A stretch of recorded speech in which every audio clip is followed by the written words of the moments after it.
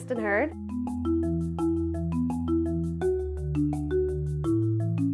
Well, we were using the Diaper Champ, and now we're using the Whisper. It only holds the odor in for a day or two, and then I have to change the bag, which is just a little bit disappointing. I was hoping that the diapers could stay in there longer than they have, so it's not meeting my expectations.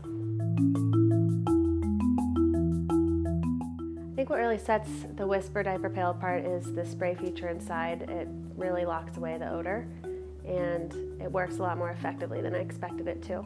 I usually use the spray element maybe once.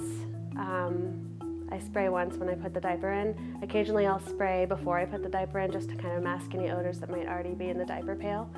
And I've just been really impressed at how it locks away the odor, and it also doesn't leave any type of a perfume.